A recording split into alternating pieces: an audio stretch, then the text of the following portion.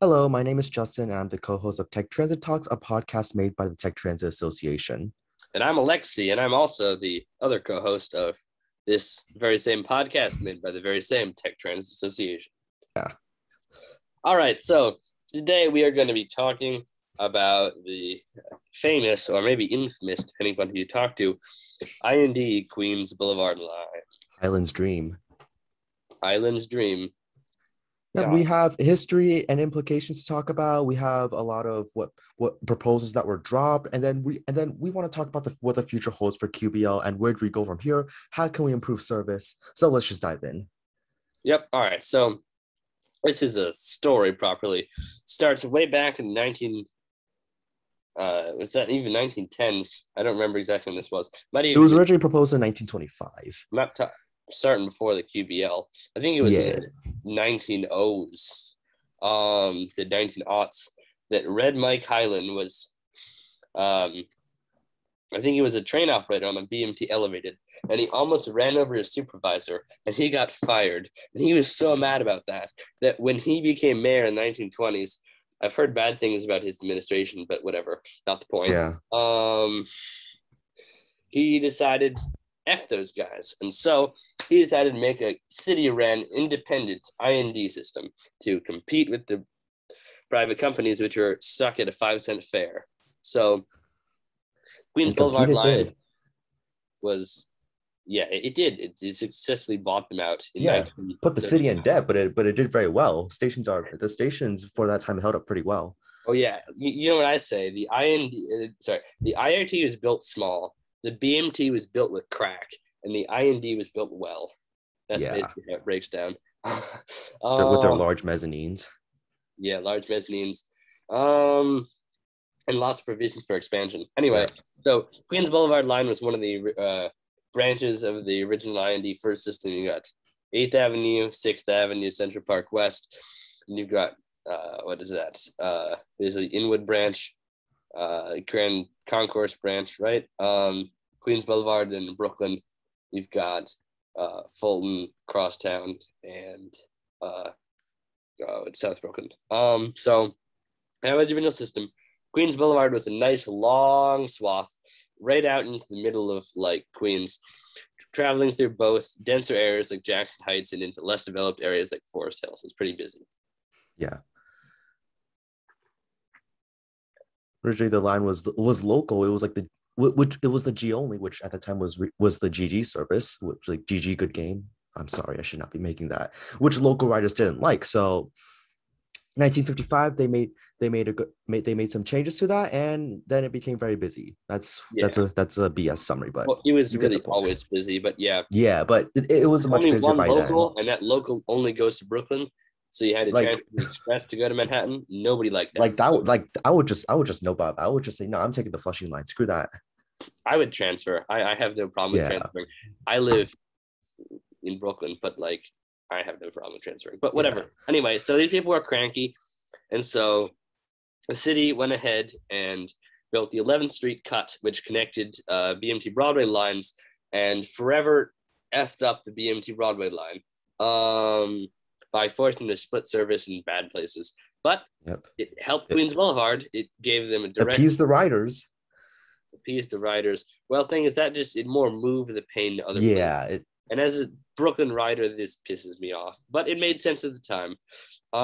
Whatever. Not going to get into it. So they connected Broadway line trains. It worked pretty well. Now you got the R or the N, depending upon the time, and maybe other services too. I think it was even called the E at one point, or the EE. I'm not entirely sure. But anyway, so now you got Broadway trains running on Queens Boulevard, providing local service into Manhattan. 1968 program for action included several planned expansions, like the 63rd Street Tunnel and the Archer Avenue line. The line... LAE. Yep, LAE. Yeah. We got a whole list of them, but we're going to go into this later. Many expansions. 2001 Tunnel to Nowhere.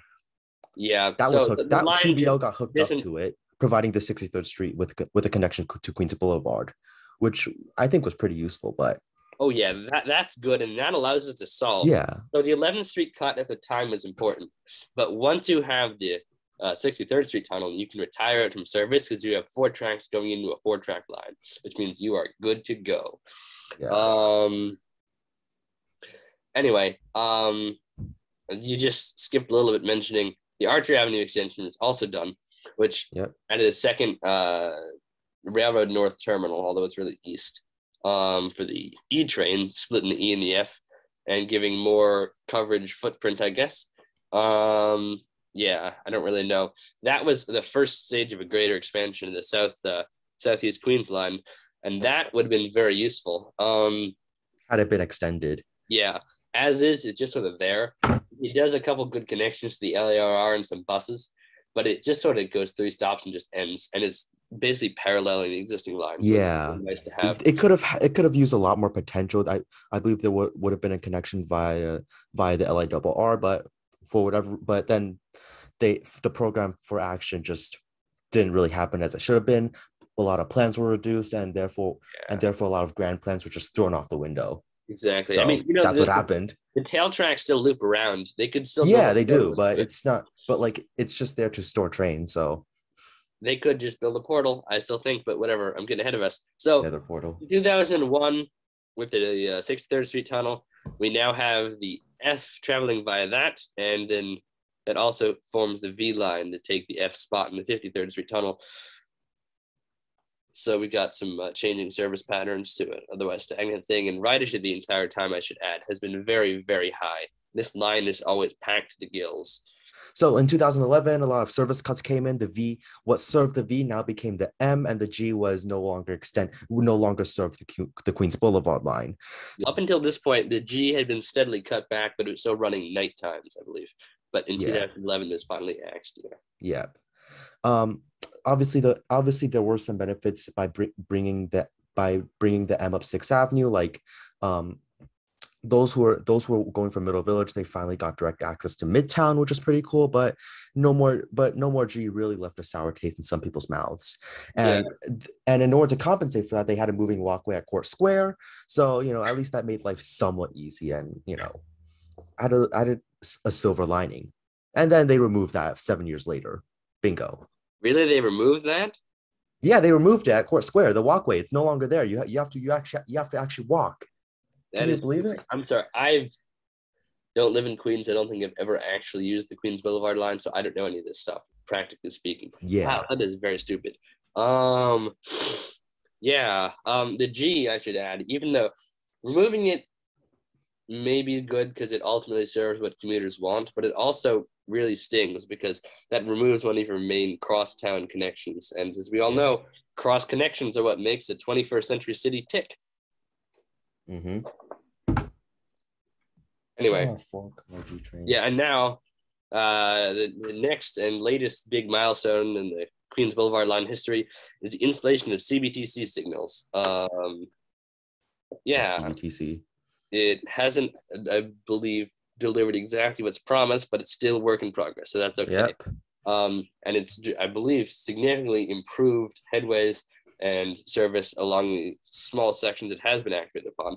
And CBTC, for those that don't know, is a different signaling system that involves having little transmitters on every train that allow the onboard computers to calculate exactly the minimum distance behind trains you can have instead of stationary block signals like they used to have. Yep. So more efficiency and more trains. Still working out the kinks, but it's very good and starting to work. Arguably, it's actually pretty hard to install CBTC in a line like QBL, where the Flushing line and the Canarsie line, they have CBTC, but what makes them different is that those lines are self-sustaining, which means they don't really have services that branch out onto other track territory. So that makes it easy for say the Flushing line, even though that was quite delayed. But for something like QBL, not only did you have to change the entire fleet, which resulted in a yard swap, as everyone know, but it's generally just a hassle given how interlined it is. So maybe it's not all the MTA's fault, but it's still it was still not what it should have been. Perhaps it's not a deal, but if you ask me, you got to do it sometime. And it's good they're taking the bull by the horns, targeting one of the most overcrowded areas. I think it's a good place to start, and ultimately a good choice. Although I am surprised they haven't done the J, because that's another sort of It's line. the irony because the J train was one of the reasons there was an incident on the Williamsburg Bridge back in the 90s, which Yep. resulted in a lot of speeds being slowed down, and now they're the ones without that won't get signal upgrades. Yeah. I It's mean, very ironic in my hopefully they'll do opinion. it eventually, but it only interlines with the M, I think. Although Yeah, the and the M track has just to 160s. interline it with the L, and I would stand having an L via J service, Hmm. Canarsie, Broad Street would be very cool. Even if ultimately useless, it would still be very cool. Yeah. But whatever, getting off topic. Whatever. So CBTC, Queens Boulevard, helping to address growing capacity, but still not doing it. And because Queens, as we all know, is very underserved, Queens Boulevard is like the titanium plated backbone of the entire borough, and it's heavily overstrained. So this is good to help fix it, but it's not fixed yet. And Well, it's the one of the overweight, two backbones. The other's the Flushing line. well, yeah, but the Flushing line's gonna where skims the northern coast, and the Queens Boulevard goes right through the middle. Yeah, but both are. But if you take the 7 Express on the PM rush, which I have done on numerous occasions, you could yeah, I think you could say that the 7 is also a pretty good backbone, even though one executive of our club doesn't like it. Yeah, I don't know what's up with that. Yep. All right, so draw proposals of the Queens Boulevard line, many and varied. Amongst them were 79th Street Tunnel, which sort of emerged unique amongst draft proposals, obviously, because they're dropped. Yeah. But it was moved south and turned into the 63rd Street Tunnel. Yeah. Because I think they found the rock they were boring through was untenable or something. I don't know. Anyway, the Van Stukenragen second system maps does a pretty good job of showing where it would sort of plug in to the Queens Boulevard line. And so it would have a little bit of a different configuration than it currently does. It terminated the G train early, but still confusingly on the local tracks, it doesn't seem to, pardon me, very good arrangement, but whatever. Anyway, it never happened and it's not going to happen now the 63rd Street exists. Yeah, that's one of the proposals, and we now know it as 63rd Street Tunnel. There was a lesser known proposal, which I'm pretty sure some people know about, but not everyone. And if at first thought I was like, oh, I thought this was something for the 7, but no, it was actually for Queens Boulevard line. It would have involved diverging from the Queens Boulevard line near Woodhaven Boulevard, and then they would have ran it across the LIE to Casino Boulevard at Queens College, and then later they would have ran it to Fresh Meadows and Bayside. So they would have there was a planned widening of the expressway around the time that it was being proposed. So had the expressway been widened, which I'm not sure if it was, they would have just built the line along with it, and they would have placed the subway tracks like just under it so that it doesn't screw up the express with the neighborhoods. And then that's where the provisions for the Woodhaven Boulevard stations came in. Woodhaven Boulevard would have been an express station to handle all the northeastern Queens commuters. So it was actually a pretty good proposal for this time. Yes. Obviously, well, it never happened.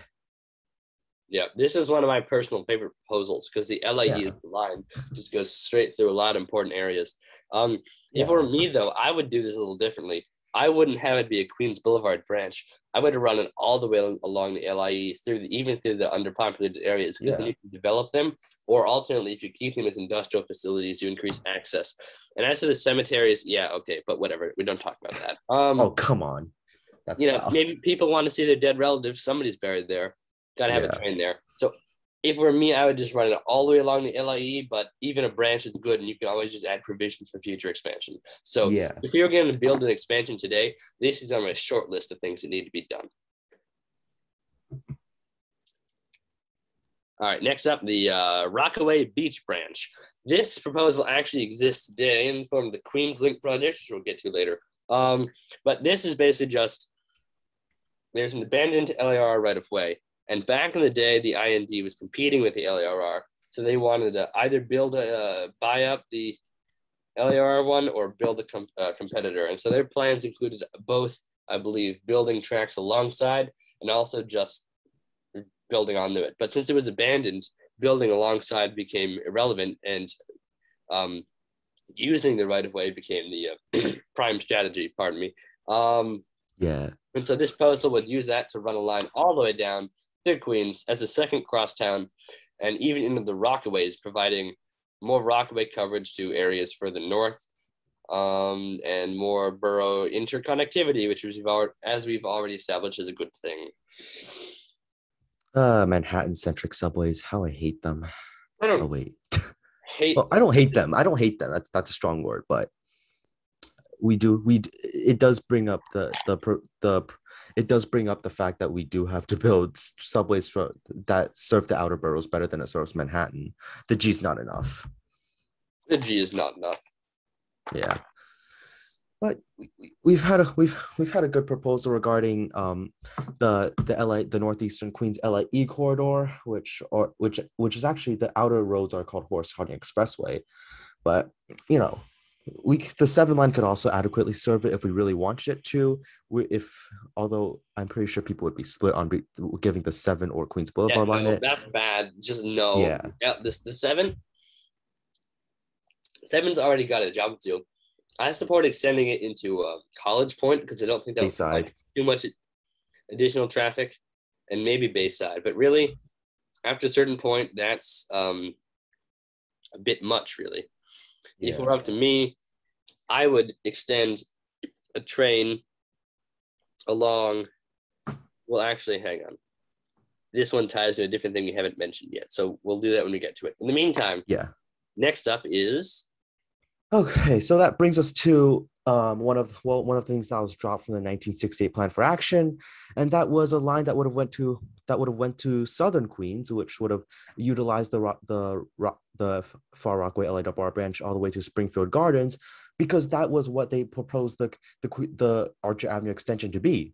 Obviously, we know it as just a short little branch along Parsons Boulevard, but that's where the provision of Jamaica Center comes in, the little where it curves a little bit right and that's where they store trains. So this is one of my favorite proposals. It's sad that all my favorites get dropped, but that would have been, and still would be, real clutch in a massive dead zone. And unlike Central Queens dead zone, it's not most of the cemeteries. A lot of people live here, and a lot of people and oftentimes they're kind of hammered down by bus commutes or they're blocked by expensive LIRR fares. It's a real shame, but that they have to either endure a bus ride or not being able to put dinner on the table. But that's again why this is one of our favorite proposals, because it's genuinely beneficial. We have the infrastructure there, we have the LIRR, we could potentially use it. So why not, honestly?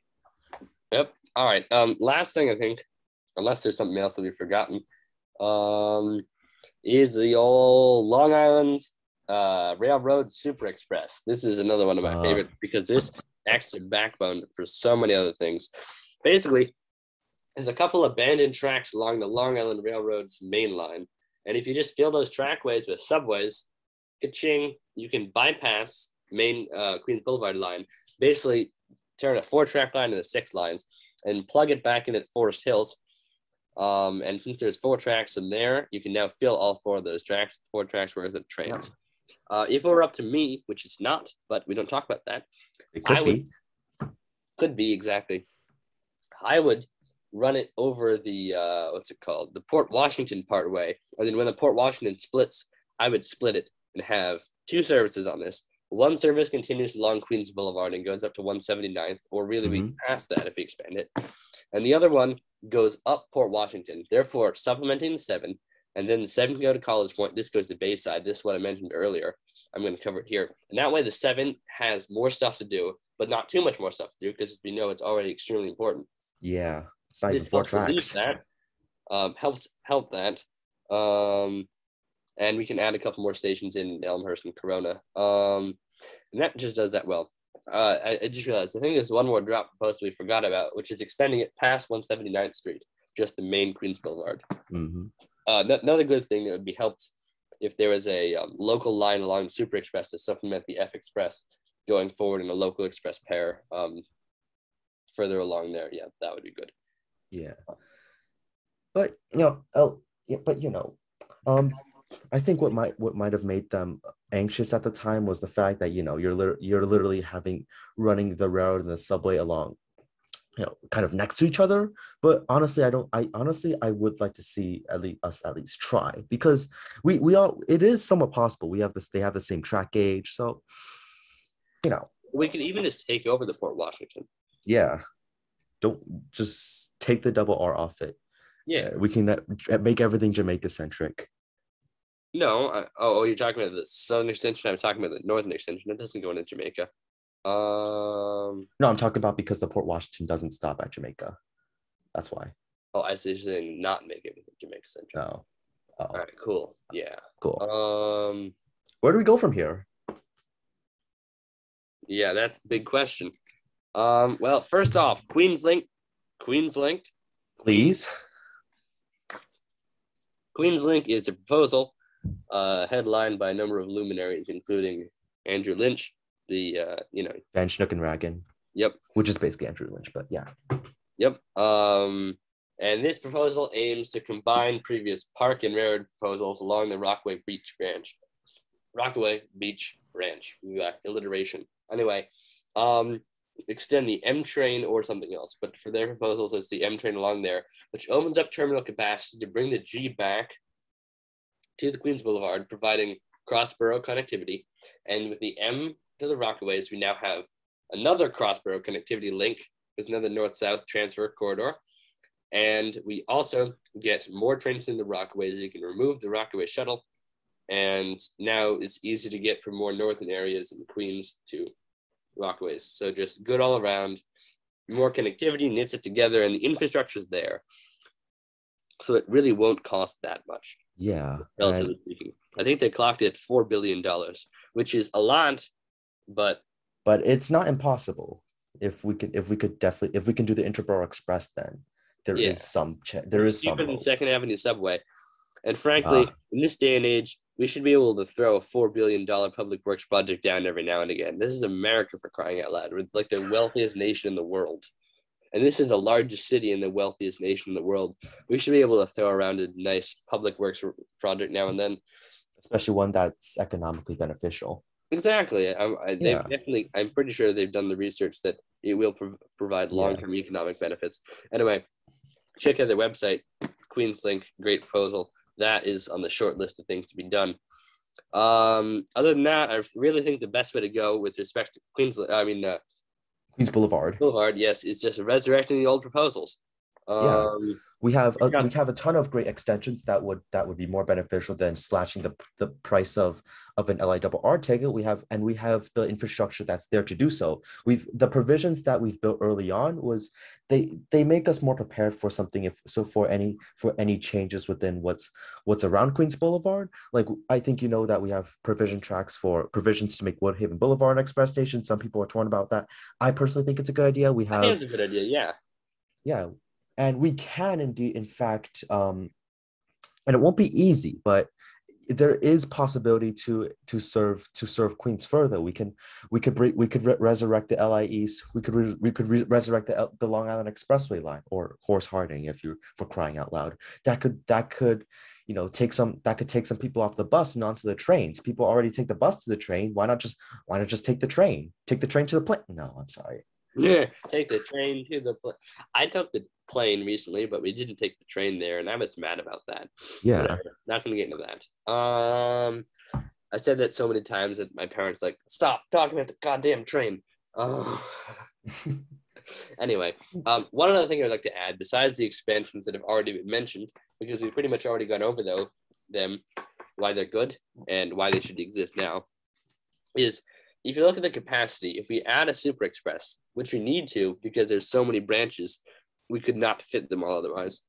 That's 6 tracks. There's only 2 tunnels that feed into it. Well, really there's 3 because you've got the 5960 Street tunnel, but that tunnel also feeds Astoria.